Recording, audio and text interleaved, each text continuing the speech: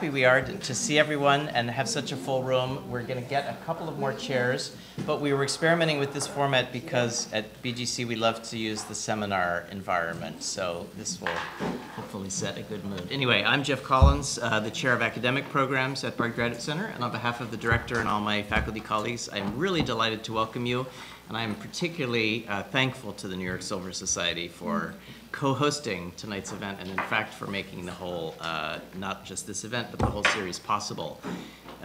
Over a glass earlier, I was hearing that the New York Silver Society and Bard Graduate Center are actually about the same age.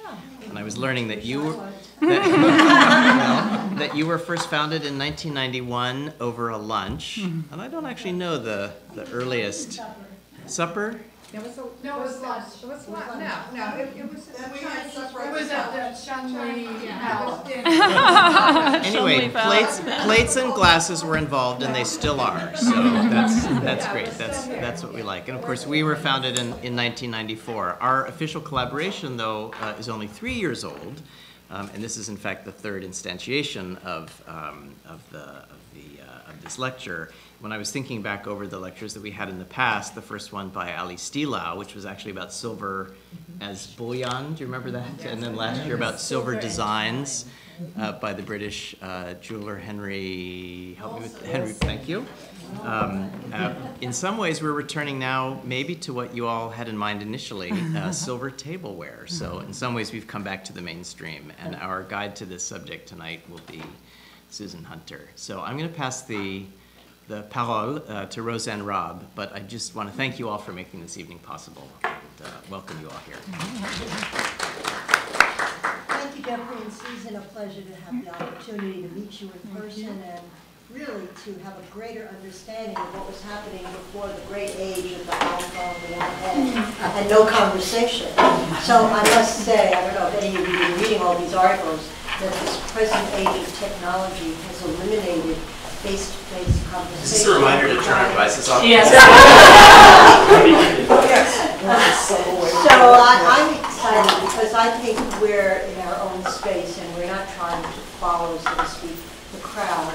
And obviously the small file and the short file and the subject matter is one that is only perhaps of interest to those who are major silver devotees. But I think it always opens up ideas and perhaps leads to conversations that we might not have walked into in earlier times. So here we are, back into the 17th or 18th or 18th century, and I'm thinking how different the world was just 200 years ago. 250 years ago, my math. But I think it's always good to look back in order to look forward. And I know you've all read the bio, so I don't have to enumerate perhaps all of the places where Susan has made her mark. And she, dear, that was bad. I think I had one even cornier. I'm glad that we do have the opportunity to meet and our eyes to be open to objects that are not normally in the general public's eye. And I think it's an interesting take on the Federal Reserve and its posture at that time. So perhaps I should say at this moment, my pleasure to introduce Susan. Thank you very much. Thank you for coming, and thanks to the New York Silver Society for sponsoring this talk. I am a student here at Bard, and I'm also an appraiser, and I'm a generalist appraiser. It means I go out and appraise lots of things across the spectrum. And seldom do I get the chance to really focus in on one object and really explore the history behind it, which this research has allowed me to do. And I think we have people in the audience who are very expert in 18th century English silver, and we have others who probably don't know much about it. So hopefully I have a little something for everybody in this talk. I call this presentation a case study because I'd like to show you how research into one particular item can lead you on a winding journey of discovery. The primary purpose of my research was to try to pinpoint the date and significance of a silver gilt sideboard dish. But along the way, it led me down other revelatory paths. It took me to the Jewel House ledgers, which showed me who received silver from the kings and queens of England in the 17th and 18th centuries. Looking at some of the pieces supplied by the Jewel House helped me better understand the industrialization of the silver market in the 18th century, as seen in the repetitive use of the same pattern within and between workshops. My research also brought me to my first real attempt to understand and read heraldry. I was reminded how the style of engraved decoration can be used to further discover the history of a piece. Finally, my research has introduced me to an interesting cast of characters who have in some way been associated with this piece of silver through its lifetime. I hope to use this dish as a case study to illustrate to you how research can take you in diverse directions and to share with you how I've begun to understand the history of this piece. The sideboard dish is in the collection of the Federal Reserve Bank of New York. It measures 25 inches in diameter and weighs 150 troy ounces, so that's over 2 feet wide and over 10 pounds in weight. It's marked twice with the mark of the silversmith George Garthorne, but has no other marks to indicate date or place of assay or silver standard. It's engraved with a very grand coat of arms, which I've learned is properly called a heraldic achievement. The arms are above a pair of ribbon-tied palm fronds, and it's within a continuous band of husk decoration. The border is repoussé and chased with a band of scrolling foliage, floral vines, and harps raised on a stippled or matte ground. The decoration appears to be the emblems of Great Britain. There is the English rose on the upper left, the Scottish thistle to the right, and the Irish harp below. The fourth flower in the lower right is hard to recognize. At first you would think it would be the Welsh leek, but that's not what it looks like. I think it might be a lily to indicate the French fleur-de-lis, since at this period the English monarch laid claim to the French throne, and the fleur-de-lis was part of the royal arms of Great Britain until 1801. This slide also gives you a nice close-up view of the chasing and the granular ground on the border decoration.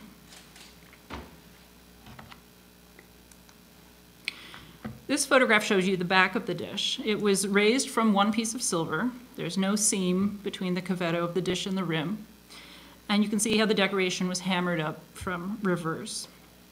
What else does the back show us? There's a sticker and an ink inscription that serve as the starting point of my research.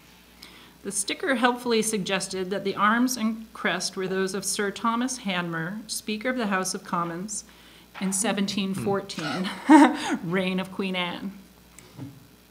The inscription, which appears to be in ink that has oxidized, says by George Garthorne circa 1680. The upper part of the inscription, I think, is probably a dealer's inventory code, although the 15003 probably indicates the weight of 150 ounces and 3 pennyweight. How the Federal Reserve Bank of New York had come to own this dish was not a mystery. On the display case is a brass plaque inscribed, presented by the Governor and Company of the Bank of England to the directors and officers of the Federal Reserve Bank of New York in remembrance of Benjamin Strong, Governor 1914-1928. Benjamin Strong Jr. was the first governor of the New York Federal Reserve Bank. He served from 1914 until his death in 1928 at the age of 55 from tuberculosis. He and the head of the Bank of England, Sir Montague Norman, had been close friends and collaborators. Strong, an avowed Anglophile, spent his summer vacations in England with Norman, and according to some historians, was under the sway of the charismatic Brit, despite the fact that Norman suffered regularly from nervous breakdowns, for which he was treated by Carl Jung. And he's purported to have told a colleague that he could walk through walls. Some economic historians suggest that because of this close relationship, Strong's attempts to help England get back on the gold standard after World War II may have helped lay the groundwork for the Great Depression. But I am not here to talk about economic policies of the 1920s, something I know nothing about. Instead, we can talk about how silver was a particularly appropriate gift between two banks. since historically silver has been a form of currency even when made into decorative objects. Even the most elaborate silver creations, such as Louis XIV's silver furniture at Versailles, have been sacrificed to the melting pot to fill the national coffer in times of need. And in England, Charles I melted down coronation regalia, as well as other silver, to fund the Civil War in 1640. The bank's choice of gift is not surprising because in the late 19th and early 20th centuries, impressive works of silver, such as trophy cups, had become the standard gift or award to give on important occasions in the professional, political, sporting, and private worlds. This gift was a sideboard dish, which is also sometimes called a rosewater dish. Here's one you may be familiar with. It's the Wimbledon tennis trophy, and this is the fellow who engraves the names of the winners on it. In the Middle Ages, a rosewater dish or basin would have been paired with a ewer for use by diners to wash their hands between courses in a period before the use of forks. Over time, the actual use of a ewer and basin faded out of fashion, and the basin grew shallower, becoming solely a display piece to be exhibited on a sideboard, and is today generally referred to as a sideboard dish. One of the most famous of these sideboard displays was created in the late 17th century by Prince Elector Friedrich III of Brandenburg, the future King of Prussia, in the Knights' Hall of the Berlin Palace. Here we see an engraving of it circa 1708 and can see the 9 basins with ewers in front of them. A display like this was obviously intended to exhibit the owner's great wealth, and through the use of engraved armorials, it also illustrated a family's extensive lineage. Similar displays, albeit on a smaller scale, could be found in the homes of aristocrats and landed gentry in England in the late 17th and early 18th centuries. So this led me to wonder who Sir Thomas Hanmer was to have apparently owned such a grand piece of silver. He was born in 1677 in Flintshire, Wales, to an extended family of landed gentry. He was given a conservative Tory education at Christ Church, Oxford, although he did not graduate, deciding to leave in 1698 when he came into his mother's ancestral estates in Suffolk. That same year, he married very well by marrying Isabella, Countess of Arlington and Dowager Duchess of Grafton, although it was not a happy marriage. According to the Oxford Dictionary of National Biography, quote, "Not only was Isabella 10 years his senior, but temperamentally they were grossly mismatched. The somewhat vulgar Duchess had been one of the Hampton Court beauties, and the refined Hanmer, although tall and handsome, was reputedly impotent. This disparity in age, intellectual attainments, and sexual experience provoked ridicule. It was said that the marriage remained unconsummated. Hanmer, preserving his legendary fastidiousness, which was manifested in a fetish for wearing white gloves, apparently even in his marital bed." End quote. Unfortunately, his second marriage was no better and resulted in his wife running off with his cousin. In 1701, he succeeded his uncle to the Hanmer baronetcy and estates in Flintshire, Wales. The same year, he took a seat in the House of Commons and continued to serve in Parliament until 1727. He was a Hanoverian Tory who was an eloquent orator, but shied away from taking on greater responsibility in service to the crown. He seems to have been a natural politician, more or less successfully navigating his way through the intrigues of Parliament by never aligning himself too strongly with one faction or by switching allegiances depending on the issue at hand. After prolonged attempts to bring him into the Queen Anne's service, he finally agreed to be Speaker of the House of Commons in 1713, a position he held for a year until the Queen's death in 1714. The opinion in the history books seems to be that Hanmer was largely motivated by self-promotion, but did not have the will or intellect to be truly great in government. That, coupled with his fastidiousness and aloofness, left an impression of a contradictory character. Lord Harvey called him a sensible, impractical, honest, formal, disagreeable man.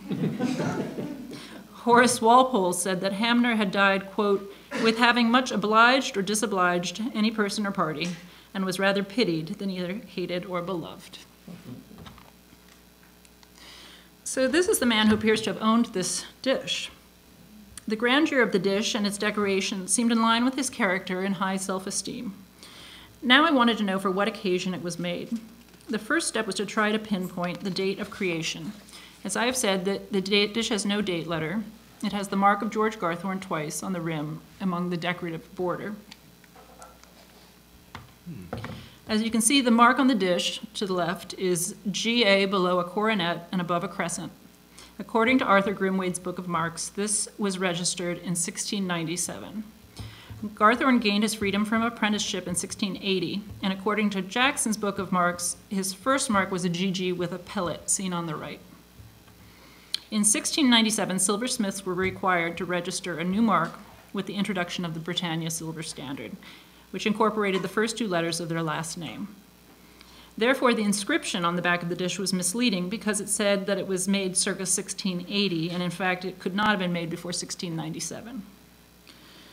The absence of other marks was not that surprising for a piece of this early date. At this point, at the turn of the 18th century, assaying silver was not a matter of collecting a tax as it would become in 1720. Instead, its only purpose was to guarantee to the buying public that the silver was of the right standard. If the dish was a commission and never put on the retail market, and the client trusted Garthorne that he would use the Britannia standard, perhaps they felt no need to take it to the assay office.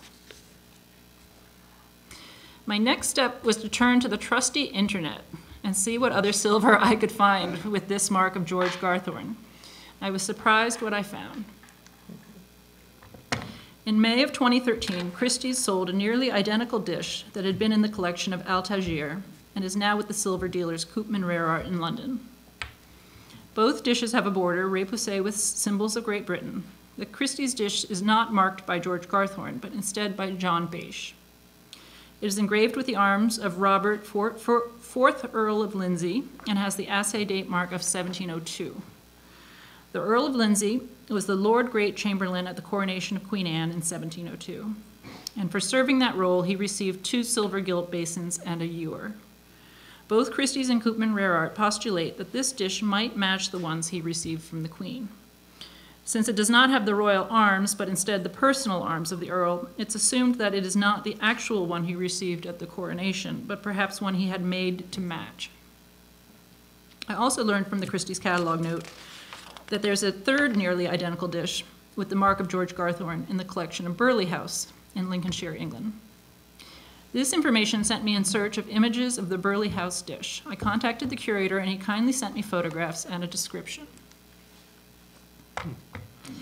The description said that the dish dated from circa 1690 and was engraved with the royal arms of Charles II or James II with a later cipher of AR for Queen Anne. As with the Federal Reserve Bank's dish, it is marked twice with Garthorne's mark and no other marks.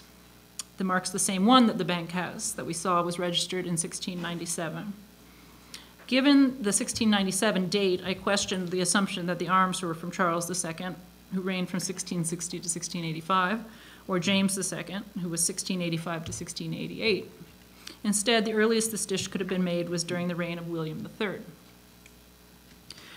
Burghley House was the home of the Earls of Exeter, who had the hereditary position of Grand Almoner of England. For this role, they received silver gilt basins at the time of coronation as perquisites. One of the dishes in their collection is marked by Pierre Harache with the date mark of 1702. The cataloging with this dish says that it is engraved with the royal arms of George I or George II. From there, the catalog entry becomes a little confusing. It reads, quote, "The royal arms and date of this piece would at first suggest that it is the almoner's dish presented to John, 6th Earl of Exeter, at the coronation of Queen Anne, April 22, 1702. However, the 6th Earl was chief butler and not High Lord Almoner at this coronation, and the dish differs from other almoner's dishes at Burghley in that the relevant royal cipher is absent. The attribution of this dish as the Queen Anne almoner's dish is further confused by the existence at Burghley House of a 17th century silver gilt dish by George Garthorne, circa 1690, which is later engraved with the royal arms and cipher of AR. So it seems to me that if this dish by Harache was a coronation gift, it was the coronation at George I, and that the Garthorne dish, which matches the bank's dish, was the gift at the coronation of Queen Anne. However, the catalog states that the Earl of Exeter was not the Grand Almoner at the coronation of Queen Anne. So now I'm very confused. Here I am faced with 2 dishes like the one at the Federal Reserve Bank that might have connections to the coronation of Queen Anne. Showing on top is the Garthorne dish at the Bang. Lower left is the beige dish at Koopman Rare Art and with the Lindsay arms, and the Garthorne dish at Burley House with Exeter arms is lower right. This, of course, got me very excited by the possibility that the Hanmer dish could be a copy of a royal gift he had received. This is when I learned of the Jewel House. Many of you, I'm sure, are knowledgeable about who are knowledgeable about 17th and 18th century English silver already know about the Jewel House. But for me, this was a new revelation. The Jewel House was a branch of the Royal Household Department that was overseen by the Lord Chamberlain. It was responsible for housing and safeguarding the crown jewels and coronation regalia, as well as supplying the royal household with silver to be used domestically, and to fulfill warrants for royal gifts and perquisites. In the late 17th and early 18th century, it was located in Whitehall Palace and in the Tower of London. The master of the Jewel House and his 4 members of staff kept records of all the silver that came into and left their establishment. These ledgers, dating as early as 1660, still exist and are preserved in the National Archives at Kew outside London. When doing research on silver that might have royal provenance, it's invaluable to visit the archives and examine the ledgers to see if there is an entry pertaining to the item you are researching. Therefore, if I was going to determine if Hanmer's dish was a copy of a coronation gift he had received from Queen Anne, I needed to consult the ledgers. So perhaps a little half-cocked, I happily made plans to visit London.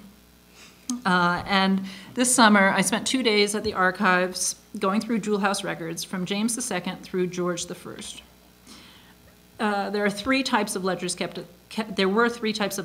by the Jewel House: the warrant books, the delivery books, and the accounts and receipt books. The warrant books have requests from the sovereign for silver to be made for various purposes. The written request is addressed to the master of the Jewel House and signed by the Lord Treasurer. The delivery books record when the warrants were delivered to the recipient and who signed for them. And the accounts and receipts books record the coming and going of all types of silver from the Jewel House. Perusing the ledgers in search of coronation claims, it became very clear that only a small number of people received such gifts, and that reign after reign, the list remained basically the same. Here we see the warrant for Queen Anne's coronation in the Jewel House ledger, and it is similar to those before and after her. It calls for the Jewel House to supply 12 canopy staves and bells for the barons of the Cinque-Ports, a cup of gold for the Earl Marshal, a cup of gold for the Lord Mayor of London, a silver gilt bowl for the Mayor of Oxford, a silver gilt bowl for the Champion, a silver gilt bowl for the Chief Cupbearer, 2 silver gilt basins and a silver gilt ewer for the Lord Great Chamberlain, and a silver gilt basin for the Lord Almoner. In the delivery books of 1702, I found the entry for the Earl of Lindsay's coronation claim on April 21st. This was not a great surprise because it had been cited in Christie's catalogue of the beige dish. It reads, "Delivered unto the Right Honourable, the Earl of Lindsay, Lord Great Chamberlain, as Chief Officer of the Envoy, as his claim 2 large chased basins gilt, 1 chased ewer gilt, 355 ounces, 4 pennyweight." What was surprising to me was that I also found the delivery of a coronation claim to the Earl of Exeter, which appears here at the bottom of the page. And it reads, "Delivered unto the Earl of Exeter, his claim as Lord Almoner at Her Majesty coronation, 1 large chased and gilt basin, 151 ounces. The Burley House catalogue had said that the Earl of Exeter was not the Lord Almoner at the coronation of Queen Anne, but in fact he was. It seems that even at the coronation there might have been confusion about who was Lord Almoner, since above this delivery record is one that's crossed out. And the crossed out part reads, "Delivered to the Bishop of Worcester, 1 gilt and chased basin, his claim as Chief Almoner, 151 ounces. And to the left in the margin it says, "Delivered by a mistake, belonging to the Earl of Exeter." Burley House may also have been relying on information in the official baronage of England written by James Doyle in 1886, which says that John VI, Earl of Exeter, was the chief butler at the coronation of Queen Anne. So it goes to show you don't believe everything you read. Amen. These are the arms on the Garthorne dish at Burley House. In the catalog, they're identified as the arms of either Charles I or James I. One doesn't know because the two used the same arms, but Queen Anne used the same arms up to 1706, after which she incorporated the impaled arms of England and Scotland. So given the entry in the Jewel House records and the cipher of AR, I feel that this Garthorne dish at Burleigh House was the coronation gift from Queen Anne. As I'd come to realize, Sir Thomas Hanmer did not hold any official position in the coronation of Queen Anne. Therefore, I was not surprised when I did not find any mention of a coronation claim going to him. But other recipients of silver from the crown are listed in the Jewel House ledgers, and I found it interesting to read. There aren't many, but the list includes the Royal Horse Guards, who received silver trumpets, the Sergeants at Arms, who received silver collars, and the Knights of the Garter, who received their regalia. In addition, the Jewel House issued silver boxes to house the royal seal and provided christening gifts to royal godchildren. The two recipients of the largest supplies of silver were ambassadors and speakers of the House of Commons. Now, as you recall, Sir Thomas Hanmer was the Speaker of the House of Commons from 1713 to 1714. So even though he did not receive any gifts at the time of Queen Anne's coronation, it was interesting to read the entries pertaining to the silver he received as the Speaker, and I want to share those with you. This is the warrant from Queen Anne, dated February 24th, 1713, allowing Hanmer to borrow 4,000 ounces of silver not gilded, estimated to be worth 1,500 pounds. Silver given to officers of the state and ambassadors was called indenture plate, and it was meant to only be on loan to the individual during their service to the crown. It was almost always engraved with the royal arms and was to serve as evidence of the wealth and power of the British monarchy, particularly for ambassadors who were entertaining heads of state in other countries. According to the delivery records, Hanmer's silver was released in 4 batches between March 25th and July 20th, 1714. It took over a year for his order to be made. Listed here is what he ordered and received: 3 dozen plates, 9 covers for dishes, 5 dishes, 2 long spoons, large basin and ewer, a lot of casters, 2 knurled salvers, 1 skillet and saucepan, a chocolate pot, 2 ice pails, 4 square salts, a large cassone, I think is what it says, and 2 pairs of candlesticks. This all weighed in at 4,013 ounces, a little over the allotted amount of 4,000 ounces. By the 18th century, it had become customary for the crown to allow recipients to keep their indenture plate as payment of a job well done. On December 20th, 1714, the warrant from George I for the discharge of Hanmer's silver was recorded in the Jewel House ledger. It reads in part, "Whereas by indenture bearing date on or about the 20th day of July, 1714, there was delivered out of the Jewel House to our trusty and well-beloved Sir Thomas Hanmer, Baronet, Speaker of the House of Commons, a quantity of 4,013 ounces of white plate for the use of his table. And whereas we are graciously pleased in consideration of the good and acceptable services performed unto us by the said Sir Thomas Hanmer, to bestow on him the said plate and to discharge him from the same." We actually know what Hanmer's Speaker's silver looked like, because in July of 2011, Christie sold the large basin or sideboard dish from this service. It has the mark of Louis Mateer and date letter of 1713. It's 27 inches in diameter and weighs a hefty 235 ounces. The scalloped rim is applied with a gadroon border and shells with foliage alternating with lambrequins, and the center is engraved with the royal arms of Queen Anne. The warrants for ambassadors and officers of state invariably say that the silver is to be made into such vessels and after such fashion as the recipient shall direct. This being the case, it seems that very few of these recipients were terribly original. In 1710, Mateer had already supplied a sideboard dish in the same pattern for Charles Whitworth for his embassy in Russia, sold with its accompanying ewer at Christie's in 2006. In 1717, he used the pattern again for the sideboard dish issued to Joseph Addison, Secretary of State, in 1717, which is in the collection of the Metropolitan Museum of Art. And a fourth example, not gilded and without royal arms, was sold at Christie's in 2012. It's the latest of the group, dating to 1720, and is engraved with the crest of Thomas Muir, Esquire.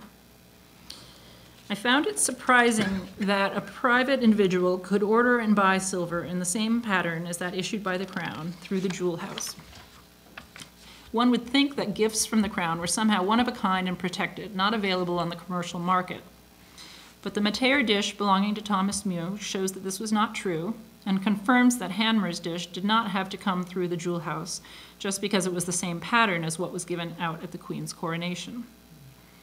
This supports the point that Christopher Hartop puts forth in his book, The Huguenot Legacy, the Hartman Collection, that, quote, the production of silverware during the 17th and 18th century was an industrial one, and that we must view the silver of the period as manufactured goods, not unique works of art, end quote. This would also go towards explaining the repetition of the same pattern among ambassadors and officers of state.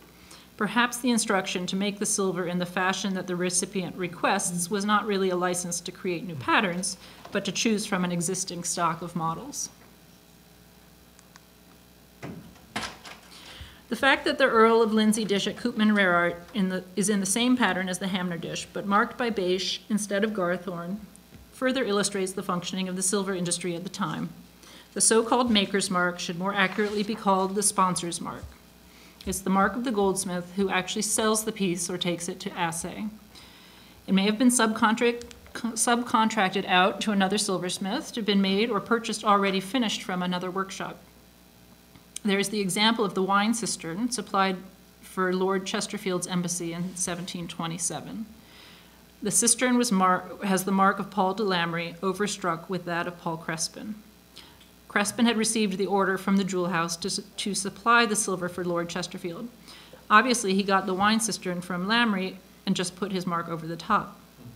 Other pieces of the service were made in Crespin's workshop in the same pattern. So we see patterns were copied and shared between workshops. A close examination of the harp on the three dishes in question shows how similar they are and how they vary. Two of the dishes on the upper left and the bottom incorporate laurel swags to connect the harp to the scrolls. So a laurel swag here and a laurel swag here, which we don't have here. The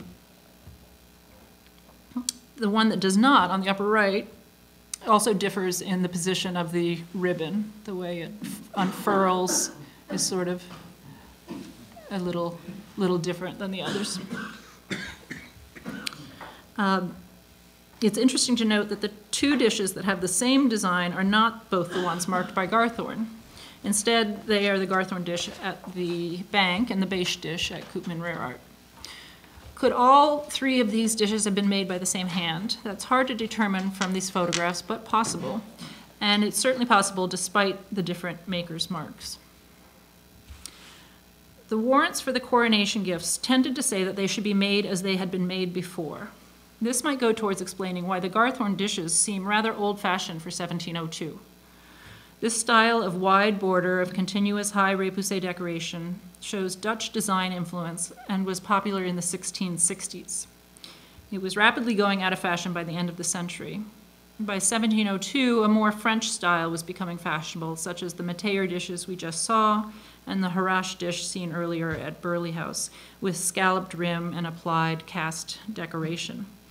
This style is credited to the Huguenot silversmiths. The simpler style is credited to the Huguenot silversmiths who came to London to escape persecution in France after the revocation of the Edict of Nantes in 1685. Interestingly, George Garthorne is known to have signed a petition against the work of aliens and foreigners in 1697. So perhaps he was resistant to adopting the newest styles, which he considered foreign.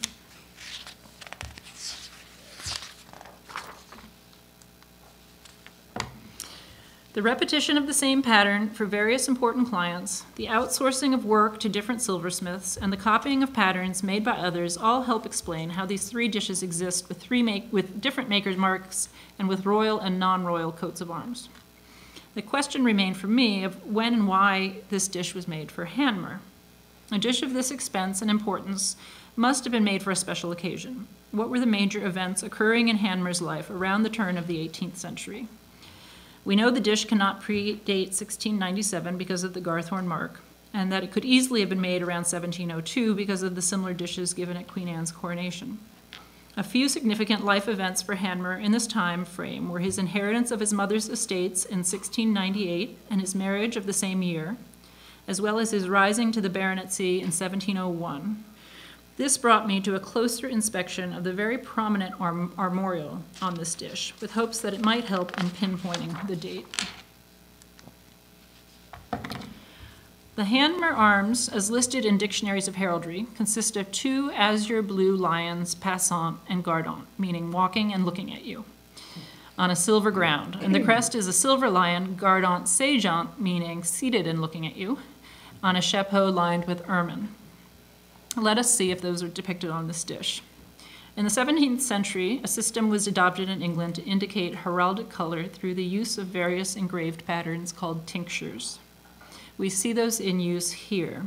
On the upper left corner of the shield, which is called Dexter Chief, we have two lion, passant, gardant engraved with horizontal lines, which indicates that the color is azure. They are on a plain ground, which indicates silver. The crest on top has a plain lion indicating silver on a chapeau with an engraved pattern rim that indicates ermine. So we do have the arms and crest of Hanmer engraved on the dish. Now, how do we identify them as specifically belonging to Sir Thomas? That appears to be indicated by two additional details. First of all, you'll notice a small hand in a canton on the upper left corner of the Hanmer arms. That is called the Red Hand of Ulster and is a badge to indicate that this Hanmer was a baronet, which Thomas was. Secondly, there are arms in the center of the shield with a coronet. These are the arms of Thomas Hanmer's wife, Isabella, Dowager Duchess of Grafton and Countess of Arlington. Isabella was the only child of Henry Bennet, Earl of Arlington, so when he died, she inherited the title.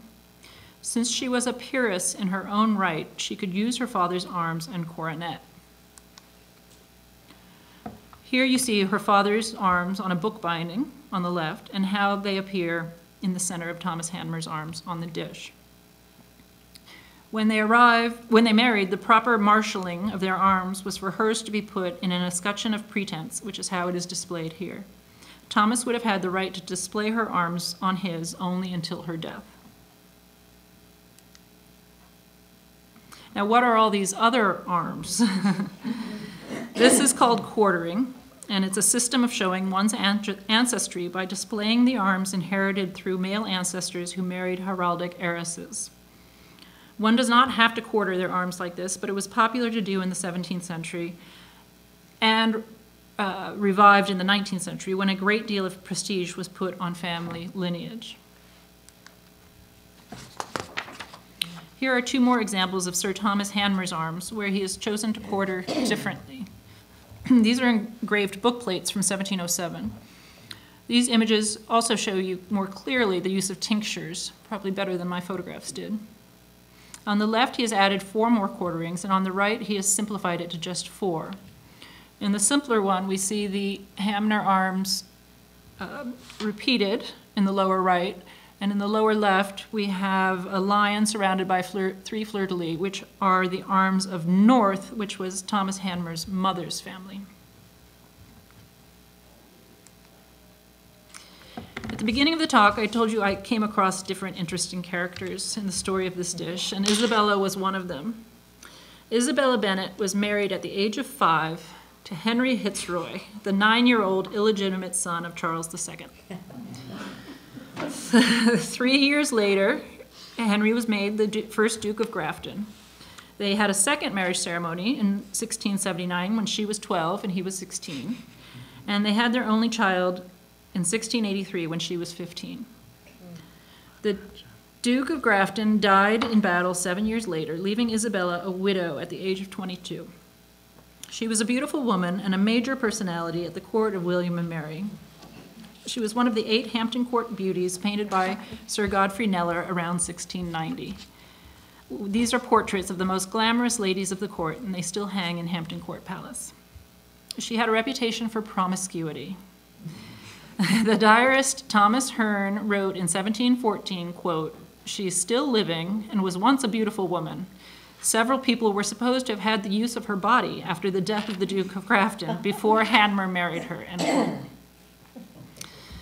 We heard earlier that from Hanmer's biographer that Isabella and Thomas were not well matched. She was not well educated, was 10 years older than him, and much more worldly.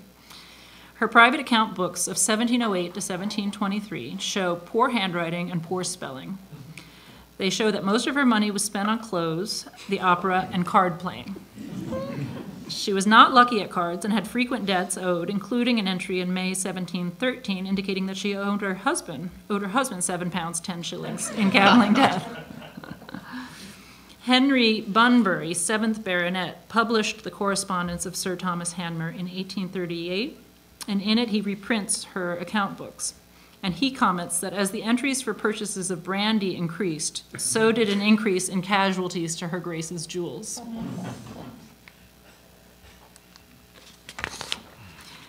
Now let us return to the engraving on the dish. Could this dish have been a wedding gift in 1698? If it was, then the baronet's hand would have had to have been later, because he didn't become a baronet until 1701. Could the dish have been to commemorate his ascendancy into the baronetcy in 1701? That's a possible scenario. In the National Archives of Wales, there's a document called A Price List of Furnishings Bought by Sir Thomas Hanmer for Hanmer House 1701-02. I've been trying to get a digital copy of this document to see if there's any silver on it, because that would be an exciting possibility that maybe he did buy this dish at that time. Hopefully I'll be able to see that document soon. Beyond checking archives and reading heraldry, there's one more tool that I'd like to mention in trying to determine the date and history of a piece of silver, and that is connoisseurship. The connoisseur has the benefit of a trained eye developed over years of looking that might notice something about a piece contrary to what archives or heraldry suggest. Something has been brought to my attention recently that I feel I should have noticed myself, being a student of design history, and that is the fact that the style of the engraving looks more neoclassical than Baroque. This execution of tied palm fronds is typical of the late 18th century, as is the husk motif. Here we see palm fronds from circa 1675 and ones from circa 1785. It's clear that the ones on Hanmer dish resemble the later engraving. Isabella died in 1723 without having any children with Thomas. The baronetcy became extinct upon his death in 1746. He would have only had the right to display her arms in pretense until her death, so technically the arms should not have been put on the dish after 1723. In an attempt to further decode these arms, I contacted the Heraldry Society in England, and I came upon an extremely helpful gentleman. I asked him if there was an indication that these arms were late 18th century, and he has just spent the past weekend researching all the quarterings that appear on this dish, and he found an anomaly. The 11th quartering, which is pointed out with the arrow, in the lower right, are the arms of Walden. According to Burke's Peerage, Sir Thomas Hanmer had no connection to the Walden family, but around 1715, Job Hanmer, a cousin of Sir Thomas, married Susanna Walden. In 1717, they had a son, Walden Hanmer, who, after a successful career in law and in local government, received a newly created Hanmer baronetcy from George III in 1774. Aha! The style of the engraving is perfect for 1774. Wanting to take another close look at the engraving, I returned to the Federal Reserve Bank of New York yesterday. There I saw what I had first missed, and that is traces of earlier engraving that had been removed. And you can just make out in this photograph maybe wispy, very thin, wispy remnants of feathery scrolls, which would have been far more appropriate for the date of the dish. So they come out on the sides, and then actually there's a little bit you can see within here too. So what does this tell us? It tells us that Walden Hanmer, 1st Baronet, engraved this dish with his arms probably around 1775, but he included the arms of the Countess of Arlington, of which he was not entitled. Walden was an heir of Sir Thomas Hanmer, 4th Baronet.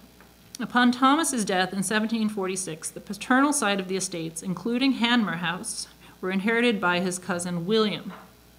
So let's say that Thomas Hanmer had originally purchased the dish in 1702 for Hanmer House and had engraved it with his arms. The dish would have passed to William Hanmer, whose estate was inherited by his brother Humphrey, who was then succeeded by Walden. So Walden inherits this dish upon Humphrey's death in 1773 and is made a baronet the following year. Perhaps he wanted to keep Sir Thomas's arms because of the high stature of this predecessor, but at the same time he wanted to quietly make them his own. It's a plausible scenario, one I hope to further investigate. So there you have the story of my journey thus far. This dish at the Federal Reserve Bank of New York introduced me to English and American bankers of the 1920s, as well as to aristocrats and politicians of the William and Mary through George III periods. It taught me about the Jewel House and gave me a reason to personally examine the Jewel House ledgers. Through the ledgers, I came to better understand coronation traditions, issuance of royal plate, and the industrialization of the silver manufacture in the 18th century. The dish forced me to delve into the meaning and deciphering of heraldry, and finally it brought me back to the concept of connoisseurship and knowledge of design history. This case study serves as a reminder that all the pieces of the research puzzle must fit together. There's more for me to learn about and from this dish, and I look forward to pursuing my research of it. Thank you. Thank you.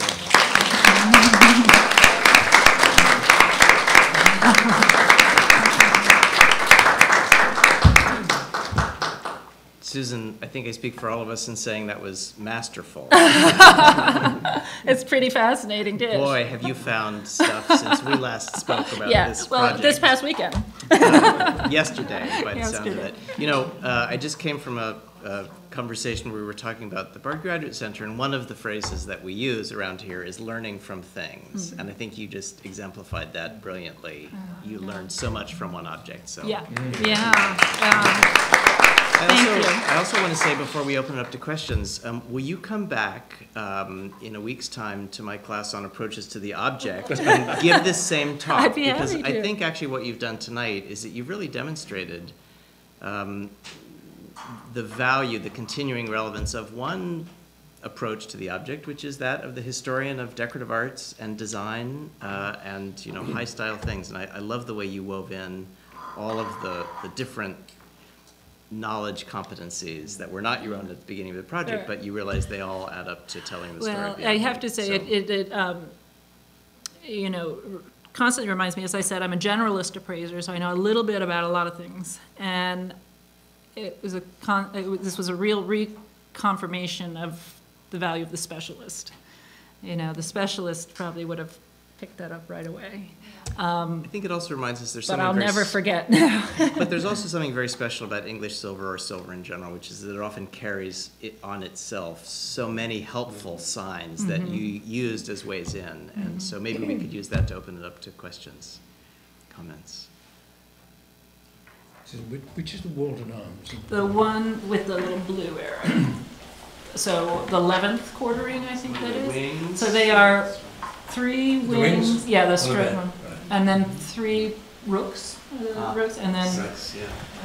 and So that definitely would not be on the fourth baronet's arms. no, because this family didn't marry into the family until 1715, and it was like a cousin of a cousin of a cousin. So in a way, he's breaking the rules. Yes, absolutely. Now, have any of you specialists seen this before? Have you seen this before? He's trying to. Well, I honestly believe, and hopefully can prove, that he did inherit this from Sir Thomas Hanmer, and somehow wanted to keep those arms. I mean, he didn't pull it out of left field. But why? What family is in the 11th quartering on the book plate? Is it maybe someone who wanted to discard that he chose it? I don't know. It's a little random to put it there. in that particular Is it? spot. Is it really? Yeah. Is it really? Well, could he be trying to just slip it in there, hide it? He wants it to look like Sir Thomas Hanmer's, but I don't know. I'm hoping, to get a look at that price list of 170102. Chances are there won't be anything on it, but what if there was? It'd be great. Also, I can look, I guess, at wills and probates of this. No family inventories. No, and I looked at the will of Sir Thomas Hanmer, and he doesn't specify. How's the gilding? To me, I thought it looked fine, you know. Fine meaning Meaning not, like, disturbed? but there is a halo around. There you can see, the sort of halo up here. Yeah, I But see it. I had been kind of told by This- someone that the that's speaker not. plate was listed as white. Yeah, Yeah. yeah. Speaker place was listed Yeah. as well. Well, the late 18th and early 19th century loved their gilding. Exactly. Oh, Yeah. but- Correspond to that time of the year. But what about the other two dishes by Garthorne, or Garthorne and Beige, it's the same pattern in gilding? But if it was re-engraved, it would have to be Regild, oh, So- yes, yeah. What was, I had a question for people here. I can't think what it was. Are you aware of what prices have been in recent auctions on these plates? Well, I mean, it's public record, and we are in an institute of academia, we don't usually talk about this, but the beige dish sort of shows you sort of the unfortunate decline of the English silver market, because I think at its peak, it sold for $180,000 at auction, and then this last time it sold for $68,000. Dollars, yeah.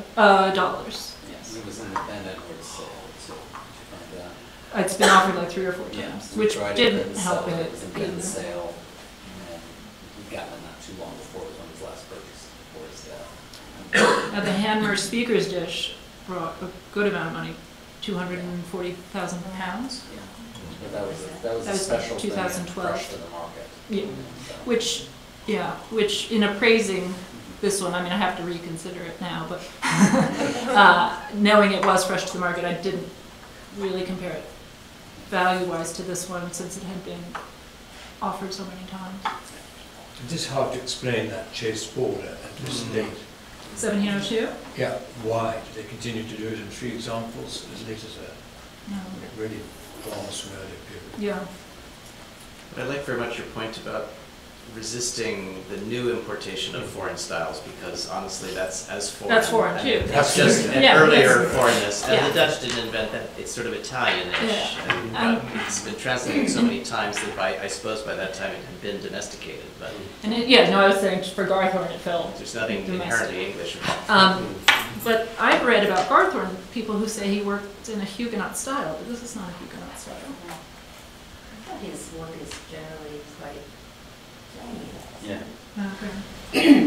Is that what you Monteiths and that sort of in the Yeah. traditional Yeah, style, that not sort of- Huguenot. Yeah. They did, I had in here the, Fussy, But they all so had- 1890s English. They had to wise up, sharpen up with the new influences. Yeah. And they would start by employing perhaps workmen who were Huguenot eventually, having first resistance. Could we get into that, because I like very much your comparison of the engraving of the harp, Yeah. and your speculation that the same dish might have been produced by the same person. And I even wonder, is that the relevant question? Is it fair to assume that this dish was produced by any one person in this system, Garthorne or someone else, or is it not perhaps better to see it as the collaboration of multiple specialists, one who would do the raising, one who might do the finishing, and then a very specialist person, perhaps who's traveling among that's interesting. various firms, who's Absolutely. doing the chasing, or even were there multiple people doing the chasing? I mean, was Yeah. someone doing the basic chasing and then someone coming in and doing the finishing chasing that would give it, the final sparkle? And so, how do we account for the industrial and anonymous nature of these products in a subcontracting system where big pieces needed lots and lots of special hands? You talked about how one pattern here was done by Garthorne and Bach. You showed the multiple versions of the dish with the Yeah, with the tassel, Yeah. tassel cord and tassel Yeah. border. Yeah. I mean, that's another one that you can find being done by Willow, Okay, 4 or lots of 5 different- different yeah, makers, yeah. in that first decade of the century. So Yeah. But when you here look at are, that, you can really see how a pattern that people like, everyone jumps on board. yeah. here aren't we really talking about the chaser? And Okay, right. Ubalda would be Yeah. able to Yeah. look at the chasing That's- tool used and say, this is not the same tool Oh, as that. interesting. Or- Yeah. Yeah, and I want to say on these photographs, you know, the top two are obvious. I took the one on the left, Burley House, these are snapshots. The one on the bottom came from Koopman, and it's a, you know, professional photograph, so it looks almost like airbrushed. In reality, it looks like the others. I would love to, when we were first talking about this, the question of the marking was a puzzle. And I would love to hear the combined wisdom of the audience, of the group here, in terms of your experience with this form of marking. My explanation as to why there was only a maker's mark, did it Mark on. make sense? Was it Yes, it's an believable? accepted one, a direct order to, from a client to his favorite, his regular silversmith. No need to have the hallmarks put on. The bigger an object. Possibly, even in this case, if it's beaker plate, it's different, but if it's something privately commissioned, he may well have supplied old silver to be refashioned, which would already be known to be Although up to this had to standard. be the The new standard, you have yeah. to bring it up, that's right. The bigger the object, the more likely it was to have been a private commission, because they were working on such small margins. You could not have done something of this scale probably Wait for to it. have, you know, to have sort of on the shelf, as it were. Right. All of this idea about the style and the conservatism, you know, some of it's, there'd be two ways to go with it, wouldn't there? One would be to look at function of these dishes as inherently status symbols where perhaps an aura of age and patina and ancestry, you know, is exactly desirable. So an older style might be more helpful in that context. But I wonder also if, I mean, the discussion about whether it was a new commission is interesting, but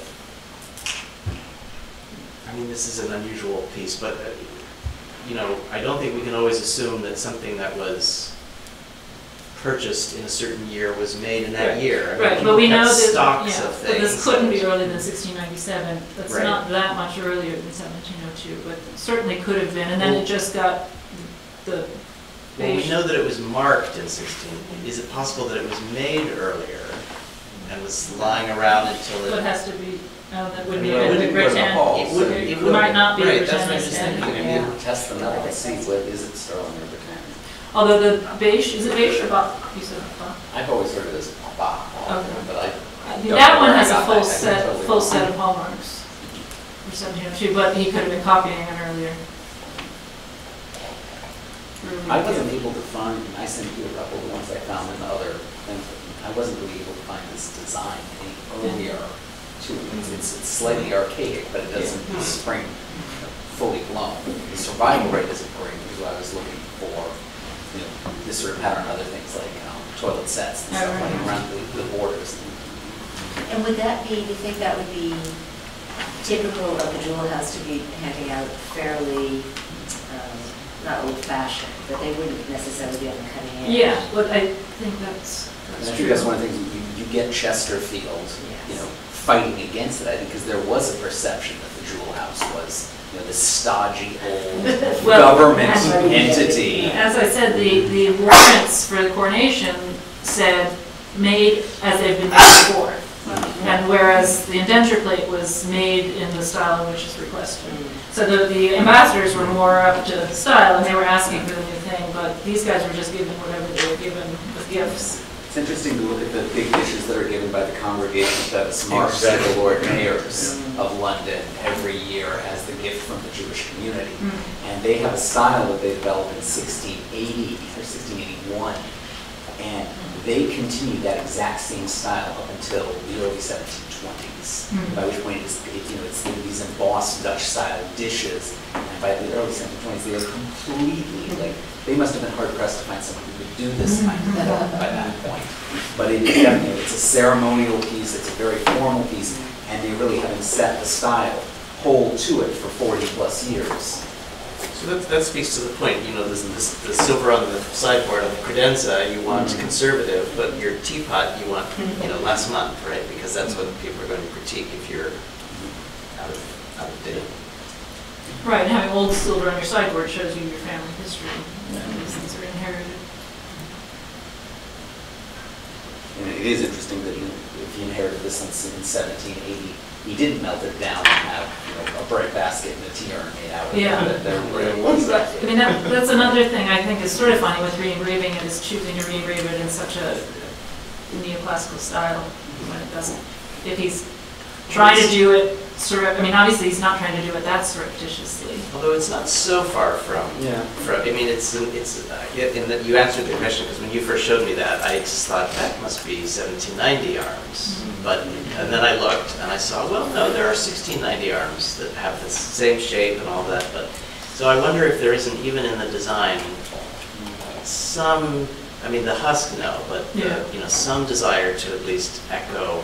Well, when you look at his bookplate, certainly everyone was he quartered more than this. And it reminds me of pieces that are new in style, but because they were made from a piece that was melted and redone, the arms were transferred in an old style to a new piece. So this shield shape is still an earlier 18th century shield.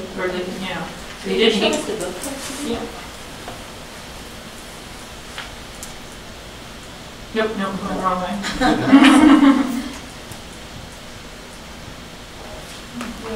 So that's probably the kind of mantling he had on his, on the original engraving. It's very wispy, feathery, the traces that I can see. It's the same shape of the shield. Susan, one of the great things about the Silver Society Award, which you received to give this talk, is not only that funds were made available to you to facilitate your research, and you obviously made very, very good use of those. But the idea is that a digest or an abstract of your talk, a condensation of it, would be published in the Silver Society Journal. And I wonder, you've presented so many avenues. What sticks in your mind as, if you had to boil this down, what would be the main thread that you'd like to extract? I don't know how long the piece can be. Roseanne, maybe you. I think when one has quality number. Oh, okay. We can always talk that. But I guess I'm curious still to ask you, what of all of these stories is the one that... Well, I think learning about the Jewel House for me was a revelation. I would have come across that, I guess, eventually. I mean, each thing, I think the people are interesting. It was certainly fun to get to know the people. Learning about heraldry was interesting, but then looking at the style, always remembering to step back and take that big picture and say, stylistically, does this all work together? And I found sort of the whole thing for me again pretty interesting. I think as far as new information to the public, for people who were knowledgeable, it's just an interesting dish, and the people it introduces. And I talked to the archives at both banks, and they claim not to have any information about how the Bank of England got this. The archivist looked, and I didn't bother to go myself. It's been interesting. I mean, the speaker's plate was sold at Christie's in 1905 through an heir of Hanmer's. But I looked at their catalog and this dish was not in that. So I assumed the bank bought it from a dealer. I found another reference to the Hanmer plate. I don't think that's something to sold in 1907 in a vintage price list. But isn't that the same sale the speaker's plate was sold? It was a whole bunch, quite a few pieces of this plate. It was Okay. a different reference than I had for other Hanmer. Okay, So okay. I'll send that to you. Different Hanmer. Do you think there might have been an earlier dish, like the coronation of James II, to which that style of chasing would be more appropriate? You've got your emblems of British Isles, so it's sort of the right sort of thing to give out. And that's we don't know such a dish. And then actually that chasing sort of reminds me really a little bit of all the French stuff which disappeared in the 1670s and 80s. So there's still more work to do to dig back into. Yes. I mean, a little interesting aside that I took out, I don't think it really is that significant, but Garthorne supplied a chandelier to Hampton Court Palace, and it has the emblems of United Kingdom on it too, and that's 1698. But, I mean, they're stylistically different than Louis. And also with the Burley House, I don't know whether that's just an old catalog and they've figured it all out. I emailed the curator with the information. I never heard back, so they know now. We actually, Bill and I had an adventure with Burley House because, believe it or not, there is a Philip Singh. Yes. Supper stand. Yes. Snuffer stand there, and we have, and it How'd you matches get one there? at the match. Good question, and yeah, we didn't get very far. How much You didn't it get it cost? very Well, well. they do have records. Yeah, they had records, but similarly were muddled about, they wanted the name to match the wife of some of it. They didn't have it all add up, and it. They tried. They tried, and we, our catalog continues to speculate to a certain degree, but we were able to put a few more pieces together. But it was sort of look in the family history for someone with that last name. It's and you stick it on the the cover. crest, I think it's just a crest of Hamilton. Hamilton, yeah. Which, you know, depending on which side. They at one point were getting rid of that because they thought it was of no importance. Yeah. Did you say, whoops. Well, I was thinking that maybe they have other pieces in their collection that are more important than this dish, so we didn't really care. All right, so we've learned, look at the marks, look at the heraldry, and don't believe everything you read. Don't believe everything. I've always thought I should do a course on heraldry at Margaret Center. Maybe this is a good Well, inspiration. What do you think? It would be a learning experience for everyone. At least the basics, you know. That would be heraldry and design, probably. There is a lovely book written, I think it's called Heraldry in the National Trust, which has lots of examples of people pushing a quarter up so it looks more important in the arms and moving things around in ways that shouldn't happen, but because they want the families to look more important. So. And sometimes also misunderstandings between the whatever black and white thing is given to the engraver and how it gets, you know, I've spent time wondering about tinctures that are wrong, and I finally just decided that, you know, they weren't clearly indicated. Yeah, Chinese export porcelain. Yeah, of course, someone did their best and they made a mistake and we can't prove it. Plenty of things. Can't send it back to China. And for all we know, the owner never noticed the difference. All right, well, Susan, it remains to thank you for a very rich presentation. And